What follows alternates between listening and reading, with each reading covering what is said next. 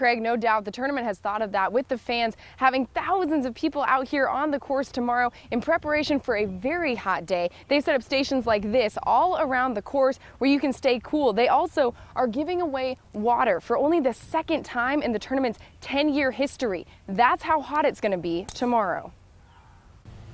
It's going to be very, very warm. It's typical Arkansas summer. You know how that goes.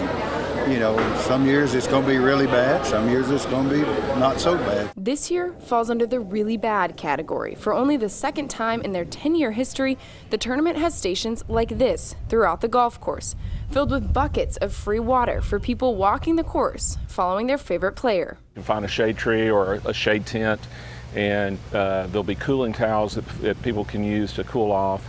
The tournament suggests people watching this weekend find shade where you can, because even the best golfers in the world take several hours to get through this course. The players are accustomed to playing in warm weather, and so they know the precautions to take.